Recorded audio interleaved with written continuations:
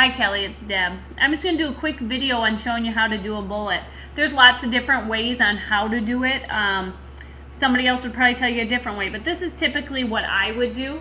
I'm just going to go, and yours is probably at the square or the rectangle. Hold down this shape right here. It's probably at the rectangle to begin with, and change it to the ellipse. Then I'm going to go and make sure your color down here is what you want. I want a black bullet, so I'm going to leave it black, but you could of course change that if you wanted to. And I'm just going to kind of draw a circle about the size of the bullet I want. It kind of depends on your text and what you're doing. And there's a bullet. Now I want to make sure that my bullet is the same size for my next line.